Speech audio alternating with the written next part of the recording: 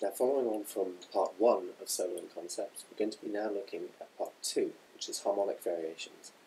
In this, we're going to take, again, a simple phrase, a more jazz-oriented phrase, and we're going to edit the harmonic function of that phrase so that we can apply it to a large number of different situations. The phrase in question is going to be a nice simple D minor, D Dorian phrase, which is the sort of thing that John Scofield might play, and it uses all 7 notes of the major scale and no chromatic notes, so it's really easy to edit. It's really easy to see where all the how all the notes function over a type of chord. And the phrase in question sounds and looks like this.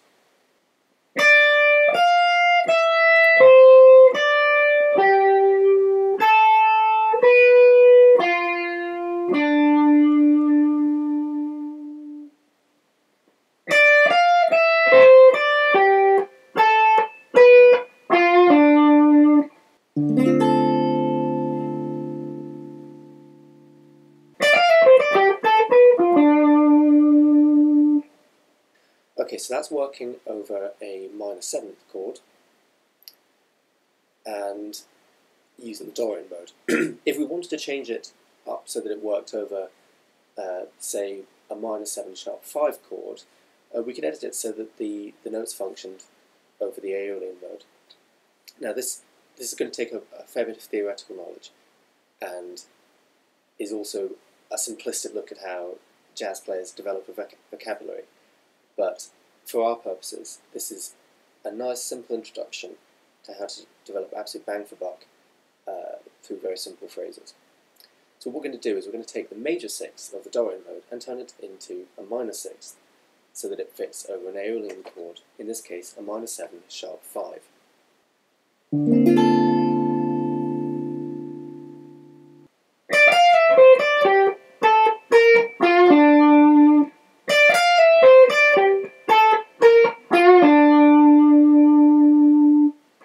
One chord that's particularly common in jazz playing is the half diminished chord, or the minor 7 flat 5. So what we can do is edit our phrase again so that it fits over that chord. In this case, we're going to take the Locrian mode, D Locrian mode, and we're going to play that over a D minor 7 flat 5 chord, and it sounds like this.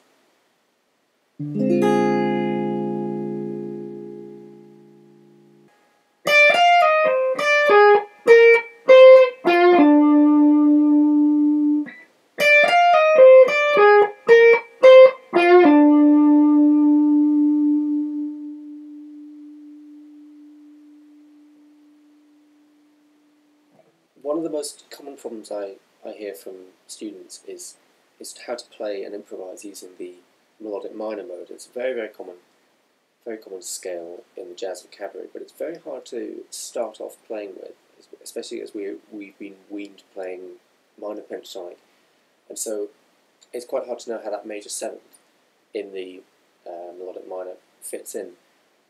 And so one way to do it is to take these simple phrases and edit them so that they fit over a melodic minor sounding chord. A very good melodic minor sounding chord is the minor major 9, which sounds like this. And here's the phrase with the melodic minor alterations.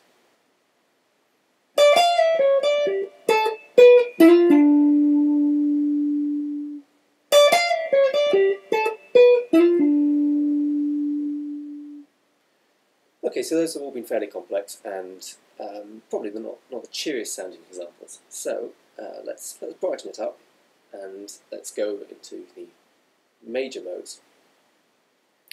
So over a D major chord, we could take the Ionian mode, D Ionian, and alter all the notes so that it fits that particular pattern, and it would sound like this.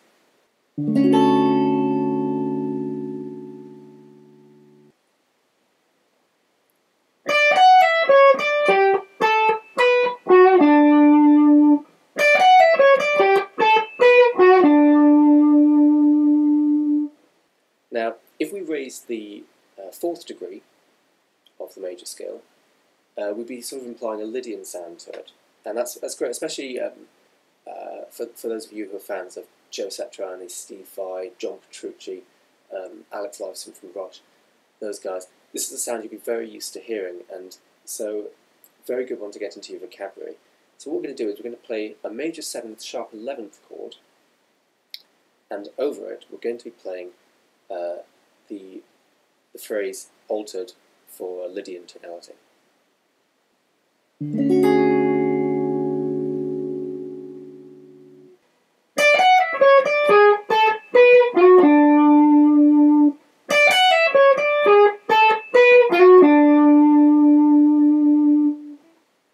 Okay, now to go back to a much more jazz-sounding chord, the classic dominant 7th chord, altered so that it fits a Mixolydian scale.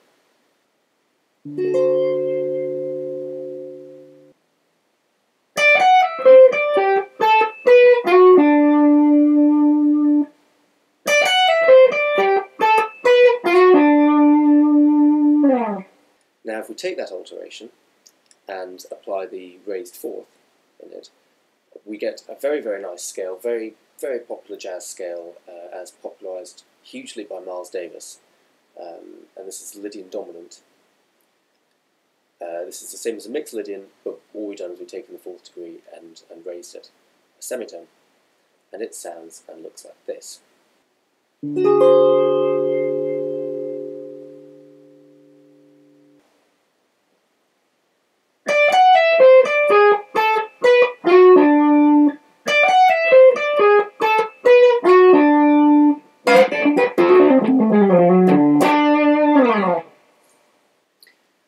Okay, well, that's a fairly fast-run explanation of how we can take this concept and apply it to our ideas.